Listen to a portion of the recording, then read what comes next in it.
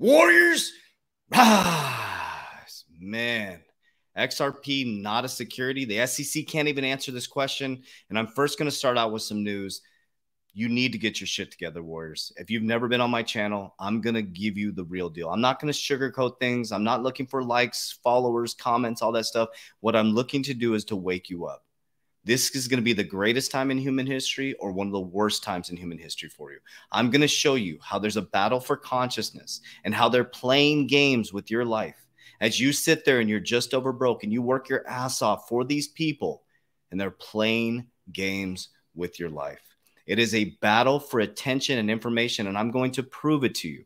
I'm going to prove it to you.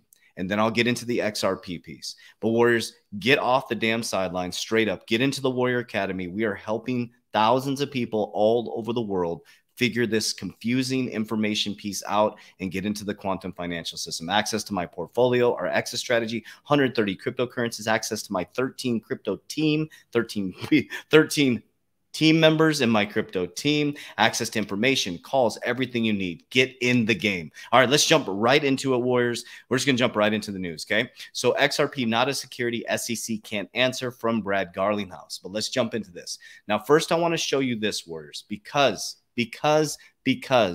I need you to know that this is a battle for information. This is a battle for your consciousness, okay? So Elon Musk takes majority stake in Twitter, right?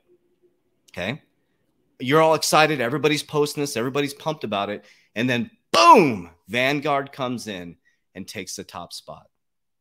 I've been talking to you about Vanguard and BlackRock. Vanguard and BlackRock control your media. They control the financials. They control your medical, pharmaceutical, financials, and media. Elon throws out that he's going to take over Twitter. He throws out the top share in Twitter. And then, boom, Vanguard says, nope, nope, nope. We have control of the people's minds because whoever controls the money, controls the information, controls the people. Well, ironically, we've been talking about BlackRock, Vanguard, Morgan Stanley. My apologies, guys. I've been at home with my son this week, so my manifestation alarm keeps going off, and I'll do that on the side. But no, I'm going to do it. What are the steps to 1 million month income? What are the steps to 1 million month income? What are the steps to 1 million month income? You need to be consistent with everything you do. Be disciplined, okay? Don't let anybody stop you from being who you're supposed to be. Vanguard, Morgan Stanley, and BlackRock, top investors in Twitter. I mean, how much do I need to show you this to see that you're being controlled by certain companies? Okay, so as soon as Elon started to take over Twitter, boom, they jumped right in. Well, you came here for XRP news, and I know people get excited about the XRP. I'm an XRP dude, but guys, what's more important is to understand the game. I know the game. That's why I can't get played, Warriors. I understand the money game. I now know how the money flows through the system, and 99% of the people are doing it the banking way, and the banking way isn't how the bankers are doing it. The C-suite leaders aren't doing it the same way. They're borrowing money to buy assets. They're using life insurance to hedge against the 401k collapsing.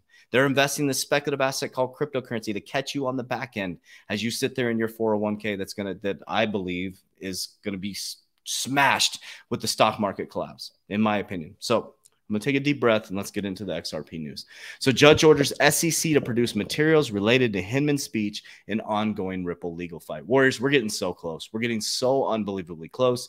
You can read through these memorandums from Judge Sarah Netburn, who's forcing them to release these documents around the Hinman speech, right? So Hinman, basically, there's all this weird shit going on with Line. Remember, Bill Hinman left the SEC to go consult for a $2.2 billion crypto fund.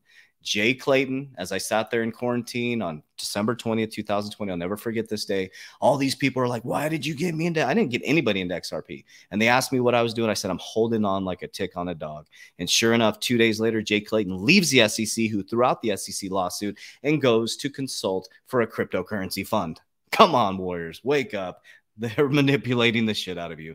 The U.S. has fallen behind in other development markets when it comes to crypto, says Ripple CEO. All right, so let's hear it from the horse's mouth. This is a longer video, but we will watch this video together. I just want you guys to hear what he's saying. There's a lot of key factors in here that you need to pay attention to. Well, the way Ripple uses the XRP token in our tech stack, we use it to enable that cross-border, extremely fast and extremely reliable transaction. So we use XRP because of its attributes that make it fast and inexpensive. There are other tokens that people use for other use cases that don't work as well for payments. The XRP ledger, from its origins, has really enabled payments at scale in a way that certainly Bitcoin, while it's very good for digital gold, its speed and cost per transaction makes it less attractive for a payments type use case. So Ripple will continue to use XRP because of its core attributes as a really efficient technology. Is that something you see continuing in your tech stack going forward? For sure, without question. And I think you'll see Ripple use the XRP ledger for other use cases as well. We're certainly making investments, as I mentioned, in the carbon credit marketplace and other verticals that we think could be compelling. We've seen a lot of market volatility, of course, in the public equity markets. We've seen that filter through to the crypto markets as well. What's your outlook for the rest of the year? Do you expect sort of crypto markets to push higher and that volatility reduce, or are you expecting just this continued sort of seesawing we're seeing? I think it's really hard to know the timing, but I'm incredibly bullish on crypto overall. And frankly, that's because of the macro factors. There's two that I'll highlight. The macro factor around inflation globally. You saw this past week, record inflation, for I think 4 decades, inflation in the United States at 8.5%. The other factor I think is really important not to lose sight of is, as you and I have talked about, the move from crypto overall towards an institutional use case, solving real problems for real customers, and these scaled solutions that aren't just about the speculative activity that has really driven some of the historic crypto market activity. Brad, I want to sort of move on and talk about regulation, which has been a huge topic yesterday, and it will. Okay, so here's where we're going to get into it. I just want you guys to hear his sentiments. This guy's, I love Brad. He's very poised. He's professional. He's deep in the system, though, Warriors. He's deep in the system. He's poised. Look at it. He knows what's going on. Look at those eyes, man. He's ready to roll. Let's go. Continued today as well. You're currently in a legal battle with an SEC that's been going on for a year or so. Can you give us an update on that and when you expect a resolution? That started in December 2020, and the core question there is around a nuanced legal question. Is XRP a security? And did Ripple sell, as an XRP, an investment contract? Did Ripple sell unregistered securities? Did I, Brad Garlinghouse, sell XRP as an unregistered security? I think it's very clear that in the United States, the laws have not been clear. And for the SEC then to go back in time and say, you should have known all along, it's really, I think, going to be hard. It's a hard case. And I think what we're seeing in the court process, which does continue to play out, is a judicial process that recognizes some of this. Even this past couple of days, there was a ruling from the court finally requiring the SEC to publish information about some speeches that the director of corporate finance, Hinman, gave about Ether not being a security. And the fact that even now you have the SEC not able to answer the question, is Ether a security? They won't answer that question. They're saying there's clarity, but then they won't provide clarity. They're saying they won't comment on specific projects, but then they comment on Bitcoin. Bitcoin is one of the largest projects, but yet still just a project. Just in terms of broader crypto market regulation, we had, of course, the executive order from President Joe Biden. At the time, there's a lot of criticism. Well, this doesn't sort of go far. Okay, so let's recap that really quickly. Okay, so look how poised he is, though. Look at how poised he is. And then watch when Gary Gensler speaks, when Biden speaks, when the vice president speaks, when the press secretary speaks, when Jerome Powell speaks. Watch their behaviors. The shuffling papers. This guy's poised. He knows what's coming. Behavior is really important, Warriors. Pay attention. Far enough. It's not laying out specifics. What's your view on it? Did you think it was significant for the market? I think it was very significant. I think it's very positive. Frankly, the leadership we've seen outside of the United States in crypto regulation is way ahead of where it has been in the U.S. It's something we've been saying for years. And I think at the core of the executive order from the Biden administration is acknowledging that exact point, that the competitiveness of U.S. in these developing markets around crypto, around blockchain technologies has fallen behind, and more investment, more talent is going outside the United States. When entrepreneurs here in Paris talk to me about starting companies in the crypto space, one of the first things I'll recommend to them is you shouldn't start the company in the United States because there isn't that clarity. And so a lot of the hiring, even for Ripple, we'll hire over 300 people this year. Well over half of those I expect to be non-US based. Hi, I'm Okay, there we go, Warriors. So the U.S. right now is losing its grip 100%, all by design. This is all by design. Don't think that this isn't by design, Warriors. This has been slowly and methodically planned out since 1971, in my opinion. Okay, so this is interesting right here. So Ripple lawsuit victory looms after big win versus SEC. Ripple secured a big win in its lawsuit against the SEC this week. A legal analysis says, as Judge Netburn, we talked about that, SEC released documents that may provide selectively enforced regulation in the crypto industry. If the SEC now settles, XRP could be in for a big jump.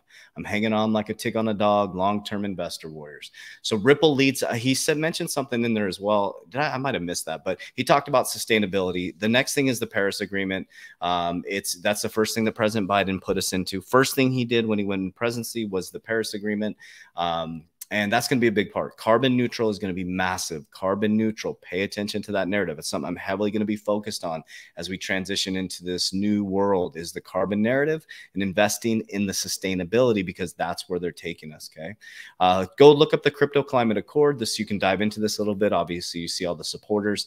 The Crypto Climate Accord is not attached to the Paris Agreement, but it's modeling the Paris Agreement, because a lot of companies are not going to be able to get financing if they are not carbon neutral. So you're going to see companies like Exxon, these massive oil companies, switching to solar, gas, wind. So if you can pay it, oh my gosh, sorry about that. So if you can pay attention to the narrative in regards to gas, solar, and wind, that's where we're going to head over to. So we got the XRP Ledger Foundation, we have Ripple, we have Engine, a lot of your favorite cryptocurrencies, Web3 Foundation. So surf through this stuff. Pay attention to who's connected to who, Warriors. And I want to end with this piece and really helping you, or just sharing my 2 cents and helping you understand, I should start saying understand what's happening. This is just a battle for consciousness, Warriors. That's all it is. It's a battle for attention in your consciousness. It's been happening like this since the media came, right? When they realized that they could take a paper, hear ye, and the people would read that information and they realized, wow, these people really respond to this information. Then they moved into a television programming, and they realized that they could have you stare at a tube and get you addicted to reality outside of yourself, the worldly thing. They could tell you that Tide's the best detergent. Well, now we're into connectivity, Web 2.0 to Web 3.0, and they know that we have decisions to make. We know that we can go research. You can go research Coach JV. If you type in Coach JV, the first 2 things that come up, what's his real name and what's his net worth. So people are searching, trying to find out if I'm full of shit. That's why I'm so brutally honest. On my podcast a couple of weeks ago, I shared exactly how much I make. And it's very important to understand, Warriors, because I know you can search information. I know you can look this stuff up. You can't bullshit people anymore. You're going to find information from me 16 years ago when I was a drug addict that I'm not proud of, but I will own it because it made me who I am today, Warriors. So that's why all this information is out there. If you watch my YouTube videos, everything that I've ever done has been out there. Because, Warriors, I understand that. I understand that information is everywhere. You can't hide from anything anymore. What's done in darkness always comes to light. But once you bring it to light, you deal with it, you can move forward, you can become free, as I have.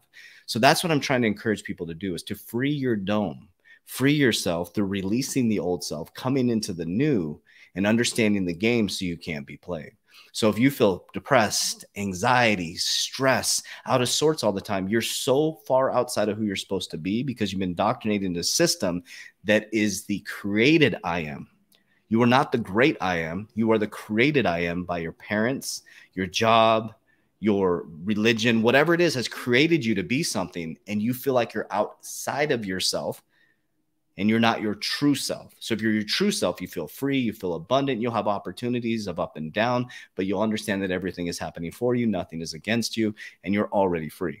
So I know that was a long explanation to tell you that I love you from my heart, my family, to yours. I'm going to continue to bring this information to you guys because I'm here to help people free themselves. I can't do anything for you. All I can do is give you information and share exactly what I'm doing to see if I can help as many people as possible make their own decisions. I love you guys. I appreciate you. And as we always say, Warriors, rise, get your shit together. 3twarrior.com or join the free conversation description of bio. Also go down there, check out our 3T Warrior Labs. Boom, you get your gear. Bull run, baby. Let's go.